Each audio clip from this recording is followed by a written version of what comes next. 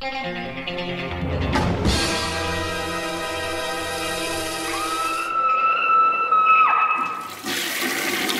guys, what's up? I just really needed a change of scenery. The movie room's also very cold, so I feel like excuse king here for everything. And it's just like all the stuff I was talking about recently, like, oh, I have all these health problems and everything. And they weren't, I don't know how serious they actually are. I don't think they're that serious. But on top of that, so I have COVID. That's great, right? So, yeah, I tested positive for COVID on Tuesday night. It is now Friday. I still feel pretty under the weather. Had to take some days off working out and everything. Been watching movies, kind of things like that on everything. So I could still do my weekly review and everything like that. The show must go on and everything like that. Still a lot of stuff is up in the air with my life, but let's talk some movies. Hopefully my brain fog is not too strong this week. So first up is from Cauldron Films. This is kind of their other sub-label, Neon Eagle Video. I know they have a second release coming. I think it is, or was it Frankenstein 80? Possibly was a Cauldron. I can't remember. But this is Kill Butterfly Kill.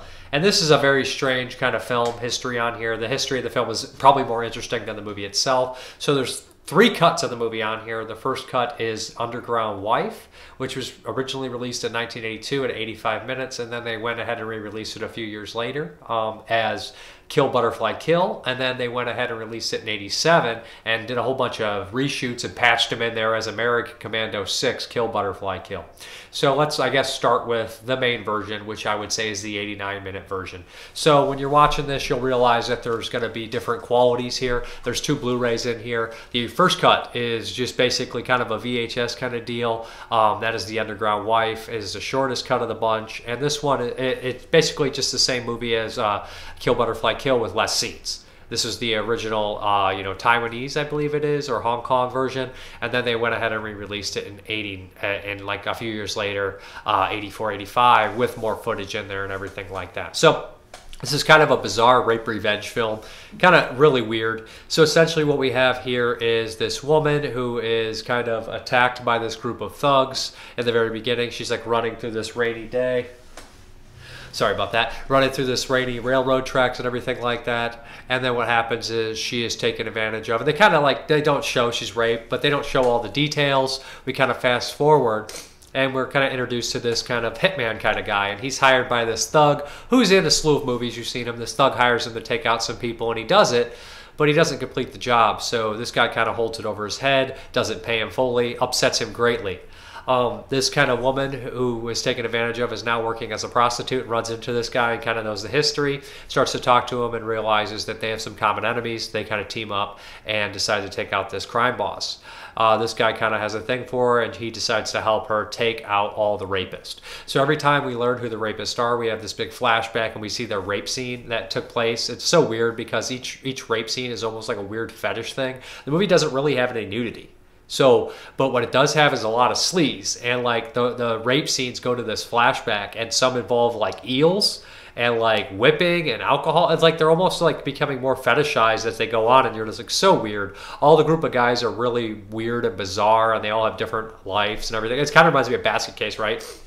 That Basket Case is picking off all these people and everything like that. This time they're all like different walks of life. Of course, you know, it all kind of goes to this giant climax and everything like that, a big standoff with villains. There's a lot of action in here. The dubbing is pretty ridiculous. It's over the top insane. It never lets down on the action. There's some goofiness, some unintentional humor. Overall, it's a pretty solid kind of like revenge kind of action film, if an exploitation style deal. I enjoyed it for the most part. I would basically just skim through the original version to see what you're missing and watch the 89-minute version as Kill Butterfly Kill. That's the remastered version. It looks pretty good for what it is, obviously. I mean, these movies weren't always the best taken care of.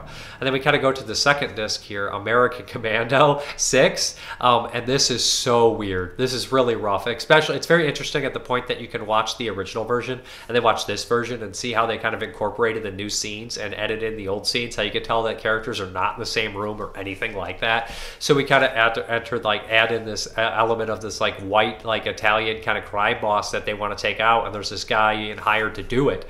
And he starts to use these assassins from the first movie to help him. So it's all spliced in. There's like an elaborate chase scene of a pickpocket. And for the most part, there's a lot more shooting and squibs and all this kind of stuff. Overall, it's really hokey, really silly. And it definitely feels like, you know how like if you compare Men Behind the Sun 1 to 2 and 3, and 2 and 3 are just really wonky and goofy. It's like that. Like the first movie is kind of serious, although a little goofy. But this one is just absolutely absurd. It's kind of a cut and paste, weird nonsense. I think a lot of unintentional humor. People will love this as like a midnight movie for sure. And again, it's interesting to see how they kind of save these kind of weird movies, how they patch them together and everything like that. And like, you ever watched a movie, you're like, why are these people not even in the same room? What is happening here? And a lot of times it's something like American Commando 6. I mean, I ain't even seen the first 5 though. But you know what I'm saying? Like, you know, these movies are just probably a very loose kind of series that they just sold with the title American Commando. I'm not even sure if any of them are related, to be honest. So as far as special features are concerned, we have audio commentary by Kenneth Morrison and Paul Fox of the podcast of Fire Network. We have, of course, the Underground Wife cut. That's an SD. And the American Commando, we have just that in HD. So yeah, there's one commentary for the 87-minute version of the original film, and then we also have both versions on here. The bad guys are cool in this as well. It's memorable. They're really sleazy, and you recognize a lot of the character actors from these movies, of course. But if it sounds like it's up your alley, if you like these revenge kind of Asian films, then I would recommend Kill Butterfly Kill. You could do a lot worse. I enjoyed it myself. Okay, next up we have a 4K from Arrow Video, and this is a doozy. This is from 1996, and this is Tremors Part 2. Obviously, I'm a huge fan of the first one. I think most people are a huge fan of the first Tremors film, kind of a cult phenomena. And I remember when this one came out in '96. Now, the first Tremors wasn't gangbusters on theatrical release, but it really made a steady kind of cult. It made a steady cult following on the rental stores. It was a PG-13 movie. I think that a lot of monster kids found it. A lot of people just found its humor and buddy comedy elements and Western kind of feel as a monster movie, kind of reflecting those 50s kind of desert horror sci-fi movies of the times. And Tremors kind of became this kind of like masterpiece, underground masterpiece deal. Had a great cast in Kevin Bacon, Fred Ward, Reba McEntire, Michael Gross. And of course it was inevitable that a sequel would come. You know, after a few years of being on VHS and making a lot of money in the video stores, they made this sequel in '96. They had to kind of change some of the facts around. They couldn't get everybody, and listening to the commentaries of the filmmakers and everything, they talk about having to change the script around when they couldn't get Kevin Bacon, when they couldn't get Reba McEntire. But who they did get was they got Fred Ward, and they also got Michael Gross to come back. So that's nice to see 2 of the 3 kind of like Tremor killers back. I mean, there's more people obviously involved with the film, but I think that there's kind of a heavy group of people. That people kind of associate with Tremors, and Fred Ward is definitely one of them. So is Michael Gross. Michael Gross became the face of the series, if you will. And Burt Gummer is just a hilarious kind of survivalist kind of guy. Everybody loves him. So this time around, Fred Ward is kind of living, basically his best kind of, odd job kind of life, odd jobs kind of life, and he is approached by this kind of Mexican oil kind of group that they say, basically these graboids are killing our workers and attacking our oil refinery. We want to pay you a crap load of money to get rid of them. And some super fan that knows the story approaches him as well, and he's kind of the stand-in for Kevin Bacon. To be honest, nothing personal against the actor, but it's really hard to replace Kevin Bacon. He doesn't quite have the chemistry that Bacon and him have, and the more he tries, the more it seems forced, the more it seems like a comic book cartoon, which is not bad, but it just feels a little totally off with the first one. The first one does have a sense of fun to it, but this almost seems like a sense of like trying too hard, almost like fanfare too much or whatever. I don't know. It just doesn't necessarily work. It's really hard to make it work. But he's really kind of just the weakest character. Not a horrible actor. Just never works. Even as like Jamie Kennedy in Part 5, never worked for me. Just forced. They have that kind of deal. So at first, they kind of doing the old things with the graboids, blowing them up, and everything's going planned. But then they kind of evolve, and we learned that the graboids have this kind of next step in evolutionary fun. So it's a sequel. It's going to be bigger with the monsters. It's going to be more bloody, all that kind of deal. Now the kill count's not as high. I don't think the graphic violence towards humans is necessarily on the level. There is some kills here and there, but I do think that the monster mayhem is up there. I think the first Tremors is vastly superior. I know a lot of people like this one as well, as I do. I think it's good. I think it's fun. Like I said, the first one is one of my all-time favorites. This one is good. And rewatching it was nice to see, especially coming out in 1996. I mean, the landscape of horror and sci-fi and stuff was really different in the 90s, especially after Scream. So in 96, we have Scream, we have Ebola Syndrome, we have From Dusk Till Dawn, we have The Craft. We have a really weird year. There's not quite anything else like Tremors. So Tremors 2 coming out that year was a breath of fresh air. I mean, very excited when this came out. Burt Gummer kind of finds his own on this, and he plays into the character more, but for him it works, you see? Him being that little bit of over-the-topness works really well. He's very funny, he has a lot of quotable lines, and he kind of starts to become the face of the franchise, right? I mean, who's the best character to go against the Graboids? Is a survivalist guy, a single survivalist. He's very funny. He's got a lot of good lines in here. It's the first time I'm out of ammunition in my entire life, all that kind of deals. He just argues. There's a lot of fun and this movie is pretty action-packed. I mean, there's no real downtime. Right from the beginning, the Graboids are there. It's kind of a pick them off, and then it kind of goes back to the original where they're kind of surviving and hiding and all these kind of things. And it does change the game a little bit. You won't want to see the exact same movie over and over again. But yeah, it pays off. I think Tremors 2 is a worthy sequel, to be honest. And as far as the special features are concerned, they're pretty solid. We have 2 commentaries on here, one of which with the filmmakers, which I enjoyed. The other one is kind of a fan, and that one was okay. I didn't get to listen to the whole thing. The filmmakers one I enjoyed more because they're kind of putting in the script elements and why they changed certain things and the budget changes, and that's all interesting to me. Nothing against the other commentary. I think that they do repeat themselves a little bit, so I feel like you can choose one or the other and probably get similar kind of things from it. And there's other features as well that I checked out, of course. We also have, what are the other ones? I want to make sure. Yeah, Graboid Go Boom, a newly filmed interview with special effects designer Peter Chisney. Critical Need to Know Information, newly filmed interview with CG supervisor Phil Tippett. That was also nice. Phil Tippett obviously is kind of a little bit more known than now, and that's great because he directed Mad God as well as worked on tons of big movies. And then we also have the making of Tremors 2. That's archive, outtakes, all that kind of stuff like that. And then we have a booklet as well, a massive booklet, really cool stuff. It looks great in 4K. It sounds great. I mean, there's a lot of explosions and action in this one. So Tremors 2 is well worth your time. I thought that was a very nice release. It runs 100 minutes, which is kind of long for a monster movie, but you know what? It's paced pretty well. There's a lot of action throughout the entire movie, and it gets started right away. So Tremors 2, a great release from Arrow Video. You know what? I never really loved the third one, so if they put it out, I'll definitely check it out and give that one another spin. And believe it or not, I never watched part 4. I always kind of get burnt out on franchises. I've seen part 5, but not 4. I don't know why. Don't ask me. When we started getting into the late 90s, early 2000s, any franchise films kind of deterred me, especially when they were made in the 80s, 90s, or something like that. I just lost interest in them. So yeah, but Tremors 2, really enjoyed it then, still enjoy it now. Okay, the next one up is a double feature from 88 Films. We're going to start with the first one, and that is Long Arm of the Law Part 1. This has both versions, of course. So the first one here is made in 1984, if I can get it out of the cover here. Don't you always love that? They always put them really nice in there, and it's impossible to get out here. But Long Arm of the Law, 84, directed by, is it Mock? I can't remember. Johnny Mack, and his brother does the sequel, so that's why I remember that. But yeah, Long Arm of the Law. So this one I had not really heard much about. There was a series of 4 films, but I'll say this right now, I really enjoyed this one.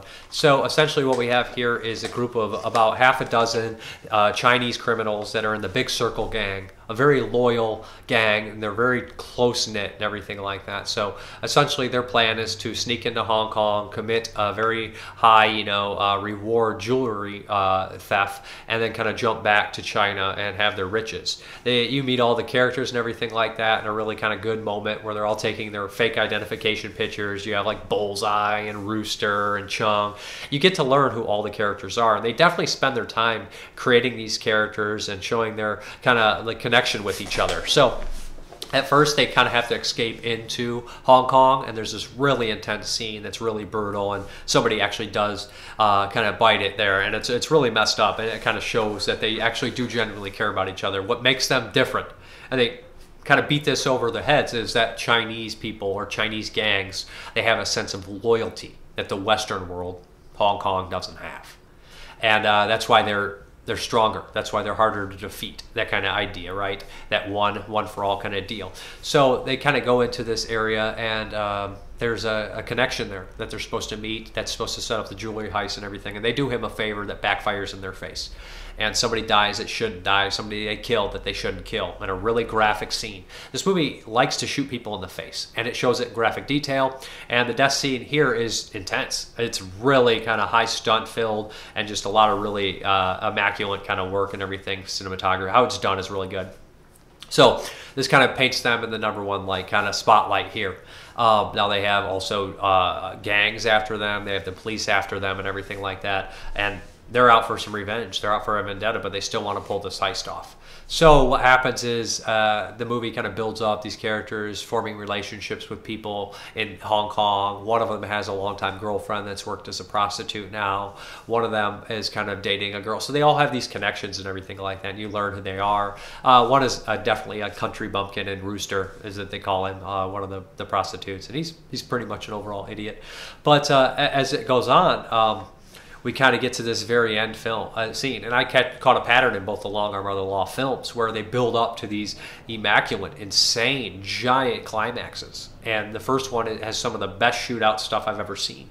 It takes place in the back alleys of the Hong Kong apartments and neighborhoods, kind of how they keep going higher and higher, and there's concrete barriers and these alleys and all this kind of stuff, and there's this elaborate shootout of intensity and at times betrayal and then a loyalty all coming together in a highly emotional, highly action-packed moment. And it's a great shootout. The squibs are great. The action is great. Everything about this end shootout is top-notch. It really brought the movie up a level. It's a good crime drama, but then after that, you're just like, wow, that's very impressive. Really enjoyed it. Really enjoyed it, and I thought it was really good stuff. As far as the special features are concerned, we, of course, have stunning new 2K restoration. Looks great. The Hong Kong version, we also have the export cut, English dub. Audio commentary with Frank Jin, who's great. Family Business interview with Michael Bach. From Hong Kong to police to big circle gangs, an interview with scriptwriter Philip Chan. A conversation with action director Billy Chan, scriptwriter Philip Chan, an interview with Johnny Mock. Theatrical trailer. This is AB locked. So yeah, this is great stuff anyways. Long Arm of the Law, highly recommended. We're going to dive into the sequel here, Long Arm of the Law Saga 2.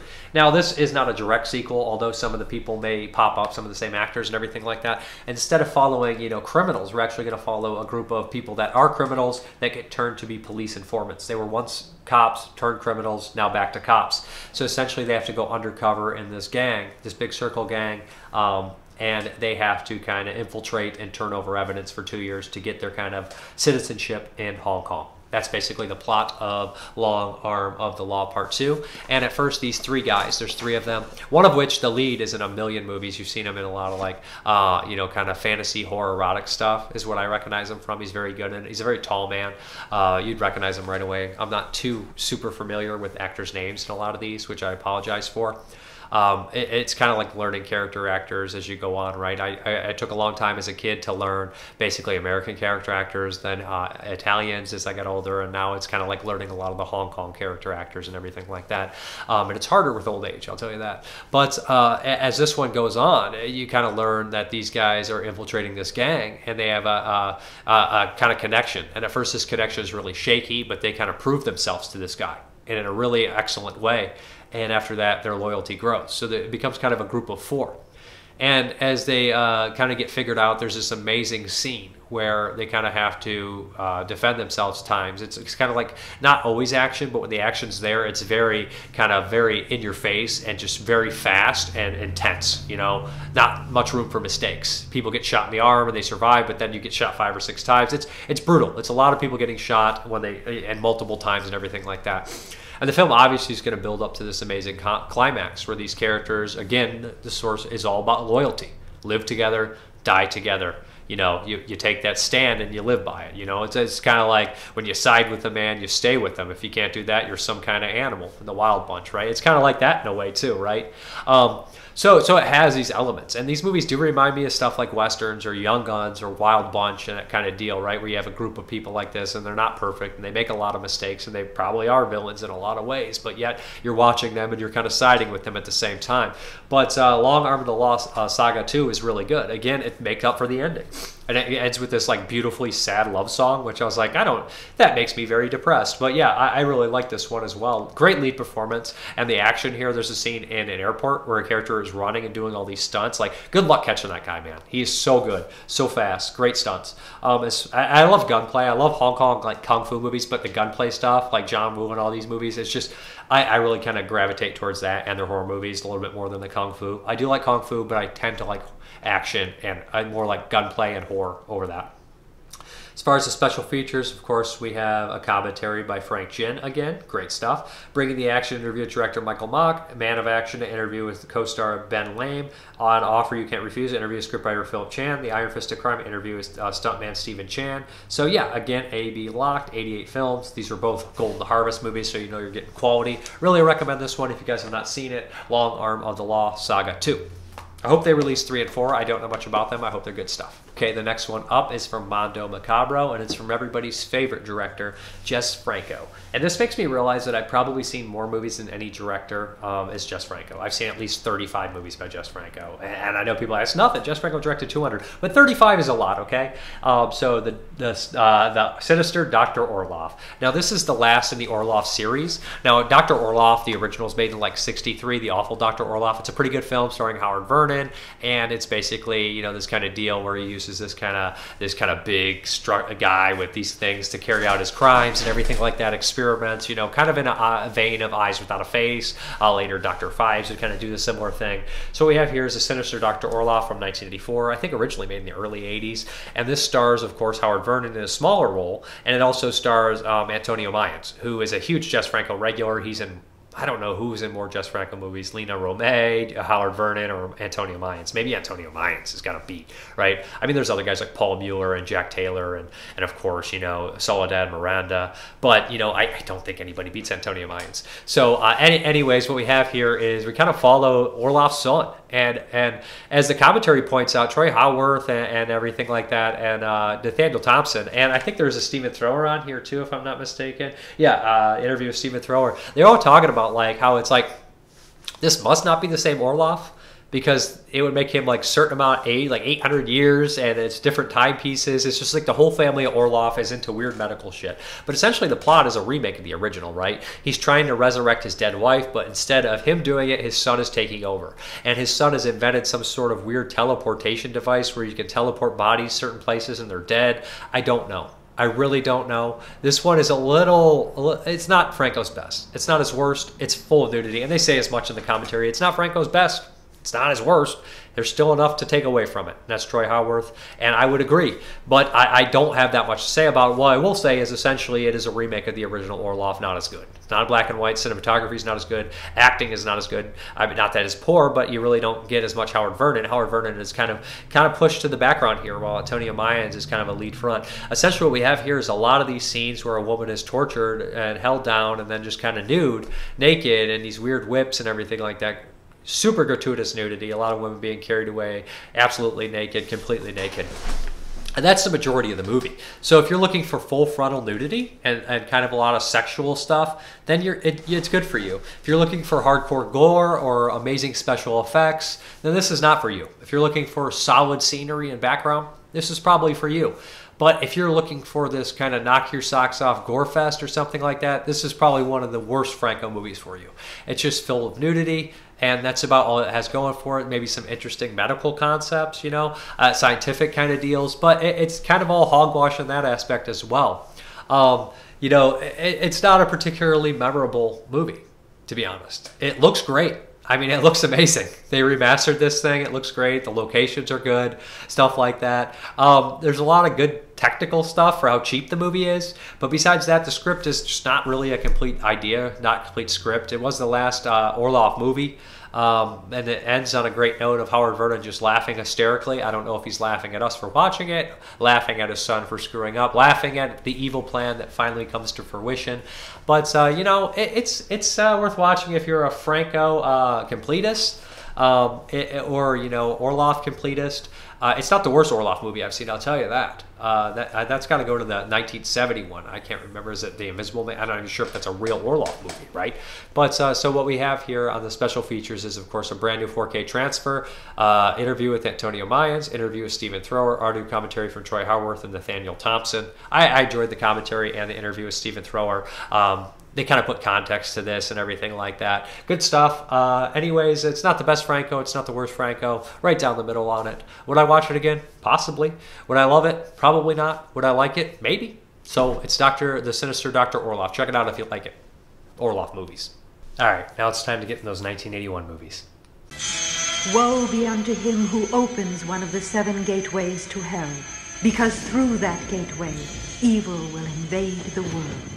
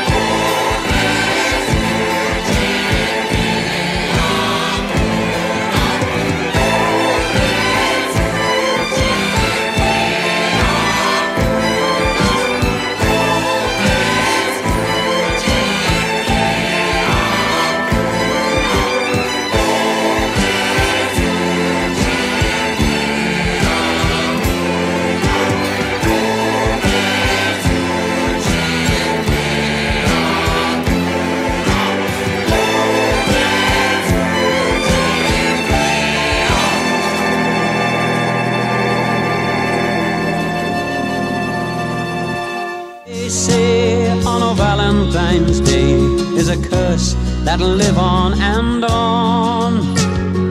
no one will know as the years come and go of the horror from long time ago.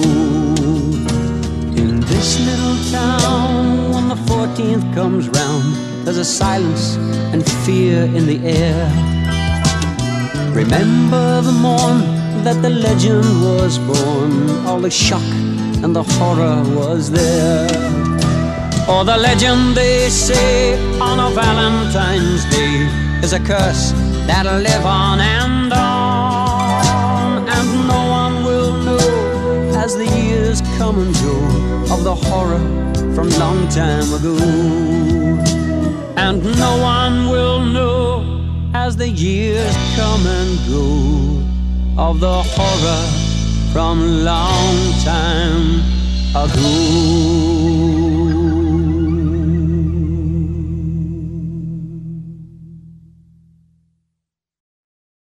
Alright, first one up is the first time I've dived into this box set, and this is Magic, Myth, and Mutilation, the micro-budget cinema of Michael J. Murphy, 1967 to 2015, from Indicator. This set is insane, right? It might not have a little ding on there, but I'm not reselling. I'm glad to have this set. It has tons of movies on here. The one I am talking about, I'll show you in the video, in the close-up, is Death in the Family, from the first disc, 1981. Yeah, I didn't even know this movie existed, really. So, like I probably explained when I bought this set, the only time I've seen a Michael J. Murphy movie, I've seen a couple of his movies on DVD, I had them and never watched them, was the first time I saw one was for 85. It was Bloodstream. Watched this crummy copy on YouTube or something. It was awful, unwatchable, terribly boring movie.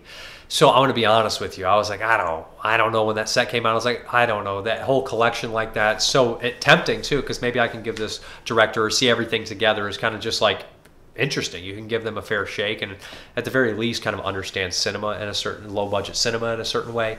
So I didn't expect much when I popped in Death in the Family from 1981. I was like, this is going to be crummy crap. It was short, so I put it in, and right away I was like, this is better, a lot better than I remember Bloodstream being.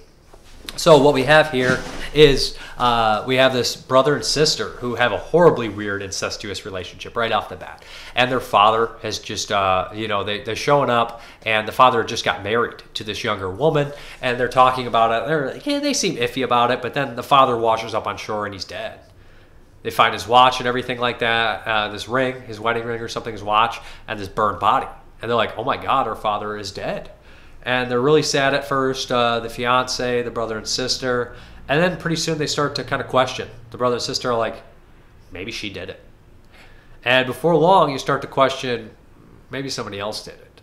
You don't really know who did it. They start to point fingers at each other. Some people end up dead.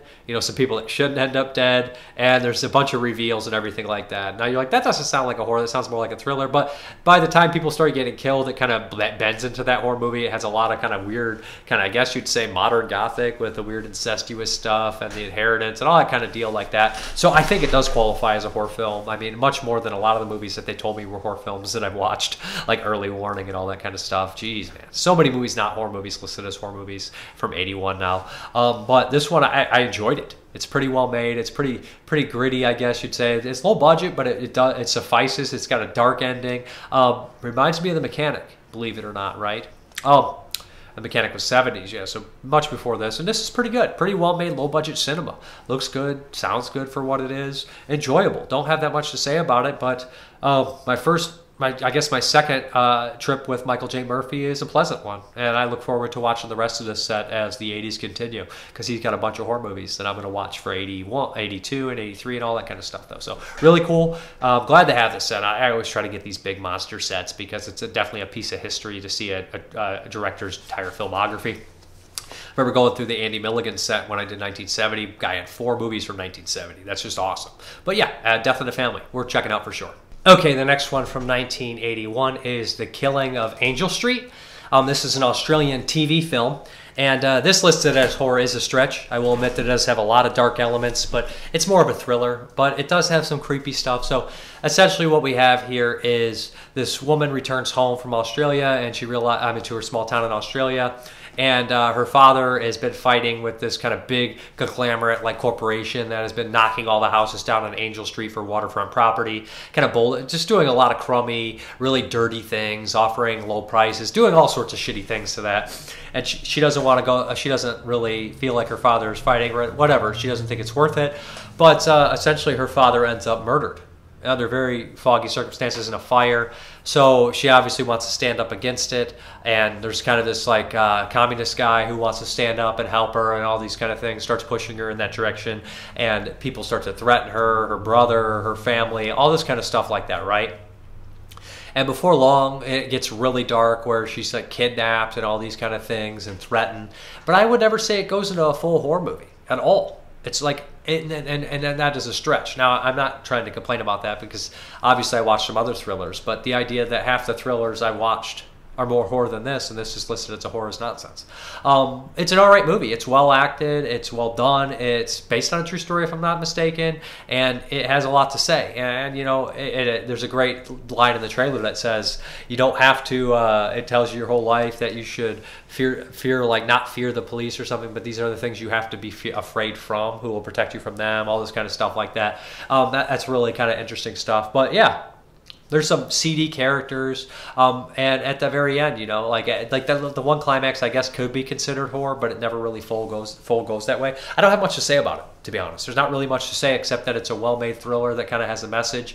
The acting is solid, the characters are decent. There's a couple actually really kind of depressing, realistic murders in it that I think kind of do that too. Like, but it feels more like a political thriller than anything else, to be honest. I don't think it ever crosses that line, dark enough or horror enough to be a horror film.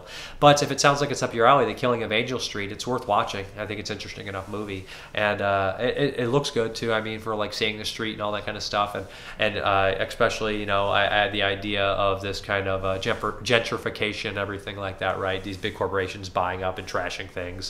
It's been happening forever. It will continue to happen, right? Forever. It's just unfortunately the way it is.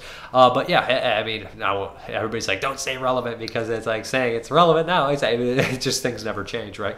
But yeah, The Killing of Angel Street. Good. If it sounds like it's up your alley, check it out. And the last 1981 movie is from Indonesia, and this is The Magic Man. Now, this one wasn't originally on my list because on Internet Movie Database it's listed as fantasy, not horror at all, and I don't understand why this one's not listed as horror. Probably because no one saw it. But it is on Letterboxd recently, and it popped up on places to watch. So I was like, oh, so The Magic Man, that's a movie. And it is 81. And that's the problem with trying to do every movie from the year that you can, because new movies pop up constantly. And it is definitely a horror film, more so than a lot of the ones I've been watching recently. So this is about an hour and 45 minutes. A little long for an Indonesian horror film. It kind of feels like there's two subplots going here. So what we have here is we have this kind of cave where like this ogre lives in there, and he kind of goes out at night and he attacks villagers and kills them. In the very beginning, he kills a bunch of people breaking down walls, and he's not really like supposed to do that, right? So there's like this old like man that guards the cave who's like, you shouldn't kill people that live in the village, yada yada yada. And meanwhile, we have this really deformed man who has a good heart. And there's this girl in the very beginning that almost drowns in the river, and he pulls her out. And the town people find him, and they're like, get out of here, you piece of shit, you ugly monster. You shouldn't have touched her. What'd you do to her? We want you gone. You're too ugly to be here. And he's really upset about it, and he goes to this cave. And this old man promises him, I can make you a handsome man, but you must do these things for me, yada, yada, and never do, you kill anyone in the village, yeah, all this kind of stuff like that. So he makes him this handsome man, and he kind of starts this relationship with this woman, but he kind of goes out for revenge. And when he goes out for revenge, I think he pisses off this guy in the cave, and this kind of curses him to at night at sometimes turn into this bat creature, right? So somebody's, I think Letterboxd review is like literal bat shit movie. And it's like, yeah, so he's a Batman. He's like a bat werewolf, right? And he goes out and he turns into this bat, and he must attack, he must kill, and he starts to focus on a lot of the people that did him wrong. Of course, when he's in love with this woman, it kind of makes things complicated, right? So he has this feud with this other family that's related to this girl, all sorts of things like that, and he's constantly turning more vicious, more monster-like, but she starts to love him, and she starts to turn evil as well, get the taste of that bat thing, or whatever the fuck it is. But, like, you think that's enough for a movie. That's an hour-and-a-half movie right there. No. They're going to hire a shaman, and there's going to be this shaman guy that comes in, which seems like every Indonesian movie. We're like, no, you got to bring in a shaman. Queen of Black Magic, you got to bring in a shaman. The warrior, we need another shaman to fight this monster. Like, so there's always this subplot of all these Indonesian movies where, like, that's right, they got me. Goes to the Hole probably, I think, has one too. It's like, hey, I'm a shaman. I'm coming in to take on this monster. Even, what was the one I just watched? The Hut. Like, that's a South Korean. And it's like, we got to get a shaman in this fucking movie. Every Asian movie's like, is there a shaman in this? I don't know. You better bring a shaman in here. So, like, basically what happens is they bring in this guy, and he's like, I got to take you out. So he brings all these zombies up from the grave. So this bat creature's fighting zombies or something like that. And he's taking them out. And it's like 15, 20-minute subplot of this. And I'm like, I'm not complaining, but this is definitely what's padding this movie to make it an hour and like 45 minutes. But regardless, we ended a tragic kind of Long Chaney Wolfman kind of thing here at the very end. Solid horror movie, enjoyable. Another Indonesian one, if I'm not mistaken. Is it Thailand or Indonesia? But regardless, I've enjoyed most of the Indonesian horror films from '81. It's kind of a country that I did expect too much, and they've been pretty heavy, pretty solid coming through. Some of the Taiwanese ones are hard because I'm not finding a lot of subtitles and everything, and South Korean too.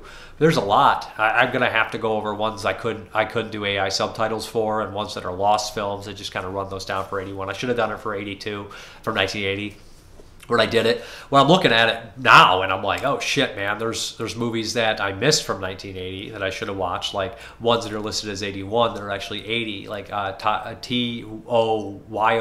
like Tayol, which is about a giant killer baby thing. I'm like, fuck, I should have watched that for 80. I doubt I made my top 25, but it's a fucking giant killer baby thing.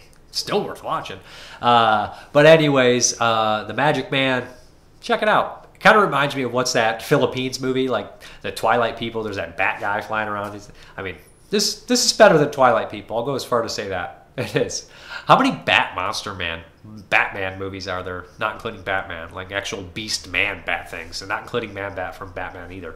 But I don't know, there's a handful of them for sure. But anyways, The Magic Man. Check it out if it sounds like it's up your alley. Not gonna lie, guys, I'm getting a little winded with the COVID. But here we go, is the Patreon pick, and I think this is this a Jim Simon I can't remember. He picked The Killing from 1956, Stanley Kubrick. I never saw it. I know, right? So I put this in, and I was like, okay, it's got Sterling Hayden. Love Sterling Hayden. I just recently rewatched Venom with him, and he's great in it. He's great in everything. I mean, I like the guy in everything from Doctor Strangelove, The Godfather, to Terror in a Texas Town. He's always good. Always good stuff. So I put this in, and I'm watching Sterling Hayden, and it's like a very fast-paced heist movie. I've never seen a short Stanley Kubrick movie, a low-budget one, short, like 90 minutes, 85 minutes, and it's like showing this simple heist. Not a simple, but a complicated heist, basically, from all these different points of view and all these different characters. So we learn everybody, and Sterling Hayden's got the best voice. He's got the best voice I could imagine. You know, I just love his voice. I love his demeanor. He's a recently released ex-con. He has the love of his life, and he wants to make life easy for her and him, and they want to split. They want to get a bunch of money, get the hell out of there. They got a way to rob this racetrack, and he sets up all these things. He's got 5 guys in on it. He's got a couple guys that are doing small things here. You got Tim Leary in here, amazing performance. You got Elijah Wood Jr. In here, just from last week's Messiah of Evil. Another perfect performance for him, that nervous kind of energy, right? Just perfect here.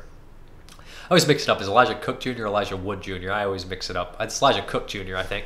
But anyways, great character actor. So anyways, what we have here is you just know everything that's going to go wrong because they set up who all these characters are and they build it up and you see it from all these different points of view. So when you watch it, you can't help but think, yeah, every director in the world stole from this guy. Like, yeah, Tarantino, Jackie Brown. Like, it's not his script, but, you know, I think it's a Roger Avary script. I don't remember, but it's based off another person's book. Regardless, it does not. It feels like that Kubrick idea, right? Where you're watching this movie. And there's something about 50s movies I love. 56 especially, right? You got Invasion of the Body Snatchers. It's fucking like 75 minutes. It gets all the points across that the 78 version gets, that the 90s version gets in 85 minutes. It's brisk, it works, it's scary, everything is done as well, if not better, than the later versions. And I feel that same way about this one. I'm like, it's fast, it's right to the point, everything works perfect, the tension is great, they don't have to over-explain anything. I love this movie. This is a great movie. And when the violence and the action happens, it's very matter-of-fact, very sudden, and very, oh, wow, not drawn out. Just, boom, done. And I remember thinking, that's it? That's what happened? Oh, shit. And it's kind of like that. It just only takes a matter of seconds. And, yeah, it only takes one fuck-up, too, to screw up a plan. That's why when you got more cogs in there, there's always going to be something that screws up. One of them's going to screw up, and a couple of them screw up here. But regardless, you know, it's just excellent. And at the very end, the last line that Sterling Hayden has is perfect. What for? You know, like, why is it? Whatever. You know, he basically just, there's no reason for it. But really intense, on the edge of your seat, well shot, different points of view. The script is really, and the script and pacing and acting is really what pushes this one. It's just so clever, so quick. I love this thing, man. It's great stuff. I recommend anybody watch this. Everybody should watch this, especially if you're making movies, man. Cut your shit. You don't need a 3-hour movie. I don't need a 45-minute backstory. I know who this guy is just because he's a good actor and his demeanor. You know, if you got a good character actor, you don't need a 45-minute backstory. You know who they are right away. You know? But anyways, this is excellent stuff. Bring back the 90-minute movie, please. I know people are like, yeah, I'm not watching it anymore. I know it's shitty. I'll watch a lot of longer movies sometimes, but a long movie should be a special occasion movie. If I put in a 3-hour movie and it's mediocre as balls, I'm going to come down 3 times as hard on that movie. I'm sorry. I know that's not fair, but I am. If your movie's over 2 hours and it's mediocre, it's going to be a fucking 2 instead of a 3. I don't give a shit. I'm sorry. This movie, it's great, and it's only fucking like 80 minutes. It's fucking amazing. But anyways, The Killing, excellent stuff. I love Sterling Hayden. I think that this guy is, I want to watch a lot more with him in it. You know, I've seen a handful and loved everything he's done. And like I said, all the character actors in here are excellent too, even the ones I didn't recognize. And Tim Leary is a guy that a lot of people love, and I didn't know that well. This one, I just thought he was such a weird demeanor. Like, nobody's like that guy. He's the only guy out there doing what he's doing and being like that. Fucking creepy and just excellent and just perfect. Great movie. Loved it. All right, everybody, let's get these questions, comments, concerns, all that stuff. Ken Coakley. I saw Barbarella in an all-night movie marathon in Boston in 1989 with the documentary Comic Book Confidential. Daffy Duck's Quackbusters, Ralph Bansky's Hey Good Looking, an anime called Twilight of the Cockroaches, and I Madman. It was a star-studded cast with Jane Fonda coming off of Barefoot in the Park and Cat Ballou. The casting was controversial because Fonda was married to Roger Vadim at the time. John Philip Law was great casting as the blind angel Pigar. He wasn't very charismatic. Sorry, I've trouble with words today, but he had a very heroic masculine face, which made him perfect for Danger Diabolique, The Love Machine, and Attack Force Z. David Hebbings from Deep Red and Blow Up had the best character name, Dildano. Milo O'Shea, who played Duran Duran, was also in Romeo and Juliet as well as The Theater of Blood. Anita Pallenberg, who played the Great Tyrant, was also in a performance with Mick Jagger. She also dated Brian Jones and Keith Richards and Jimi Hendrix. She really got around. You mentioned Fu Shang in one of your reviews. I'm a huge fan of his. A friend of mine from Hong Kong got me a documentary about his life. He was killed in a car accident while he was still making 8 Diagram Pole Fighter. He was supposed to star in it, but they changed the script. Gordon Liu, who did the star, was supposed to be killed off early in the film. Something similar happened with Bruce Lee. He was supposed to be killed off early in The Big Boss, and James Tin was supposed to star. Director Liu Wang, like Lee, and made him the star. My favorite Fu Shang film was The Five Masters of Shaolin. Getting back to Jane Fonda, I watched a movie that she made in 1978 called California Suit. She starred with Alan Alda, and as I was watching the movie, I thought Alan Alda looked like someone else. Then it came to me, he looked like you. Not too different. I Kid D3240. Messiah of Evil is one of my favorite 70s horror films. Very unique, weird, and creepy. Agreed. Duggar Sr., loving your VHS collection. Glorious stuff. Thank you. Nicole Tyrant. And wow, your 81 intro compilation is awesome. Thank you. And she says, Barbarella, one of my fave movies. Films, but great even so. My favorite weird films, but great even so. Nick Mua, Messiah of Evil looks promising indeed. I will acquire it if I can afford it. You should charge money for all these golden movie tips. I hope you received good health news, health-wise. I'm keeping my fingers crossed for you. Also, I very much enjoyed your latest Horror 1981 episode featuring Mr. Joe Rubin. I can't wait to see what you scare up next and who your guest will be. Recording 2 tomorrow on Saturday, so... I have Possession with Duncan McLeish and My Bloody Valentine with my some of my friends over at the 22 Shots of Moods and Horror podcast. Questions. Do you plan on watching A Suitable Flesh featuring Barbara Crampton? I really enjoyed it. I do. Directed by Joe Lynch, who I like. When was the last time a horror movie actually scared you? For me, it was close to 20 years ago when I discovered J-horror. Scared me. It depends. I mean, there's stuff that made me think or jump. I can't think right now off the top of my head. How long does it take you to make a horror 1981 episode? It depends. It all depends, really. Till next time, cheers. Art Figueredo, Dave, not sure how many years I have made you a weekly ritual. Probably a few, at any rate. And now you have been at this quite some time, but I've seen you get even better at your craft over the span during which I have been watching. Thank you for your dedication. I appreciate it. I try. Sometimes I take a few steps back, but I like to think I'm getting a little better. Collectivists. While Flanagan's House of Usher isn't perfect, it's great how all the main post stories were incorporated. I like that. Fetish Magic. Oh, I got Messiah of Evil, but I haven't watched it yet. Still longing for Mrparka's hole. Not gonna fucking happen. So we're just gonna do the update right here. Let me see what I got here. It's only one title. I did order some stuff for Black Friday. Quite a bit, actually, but it's not all gonna show up together and whatnot. But the one thing that did show up, I'm sitting here is The Mist 4K. It's been a while since I watched The Mist. I always remember really liking this when it came out, but definitely going to revisit it in 4K. This is the black and white version in 4K too, which makes me happy. I don't think I ever had that Blu-ray. Maybe I did. I don't know. But it was really cheap. $11, slipcover and everything.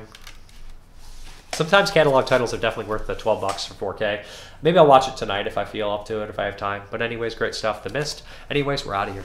All right, guys. Thank you very much for watching. And as always, have a good one.